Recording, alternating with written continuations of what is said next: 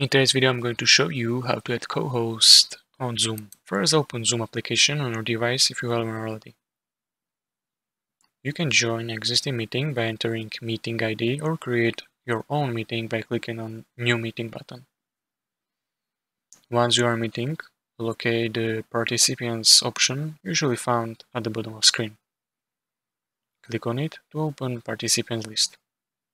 In the Participants list, locate person you want to make co-host. You can do this by finding their name on the list. Next, hover over your mouse over their name, and you should see 3 dots appear next to it. Click on these 3 dots to open more options. From additional options that appear, choose option to make them co-host. This will grant them additional hosting privileges. Once you select co-host option, it will be automatically applied, and person will become co-host of meeting.